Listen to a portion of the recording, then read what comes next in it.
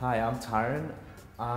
At the age of 14 years old, I moved to Canada with my mom, stepdad, brother and sister.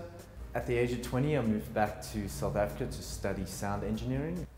At this time, my sister was struggling with an eating disorder. At that point, I was trying to figure out a way, what can I do to get my sister to eat, you know?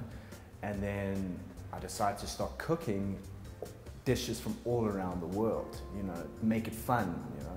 And I started cooking and she started eating and it just became fun. And through this experience of cooking, I realized, hey, why not become a chef? You know, I enjoy it.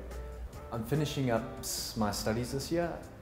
Once I'm done, I'd like to get as much experience as I possibly can to hopefully one day become an executive chef at a hotel or restaurant. I'm really honored to be on the show. I'm really looking forward to cooking for a celebrity chef. At the same time, really nervous. Exciting as well.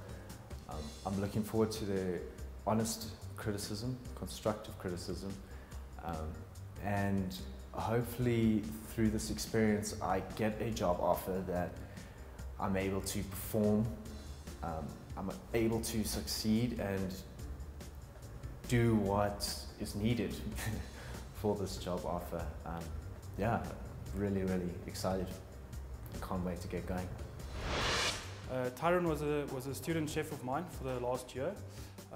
He's a young, very dynamic individual. He's got a very good energy about him and he's not scared to explore new ways of doing things in the kitchen.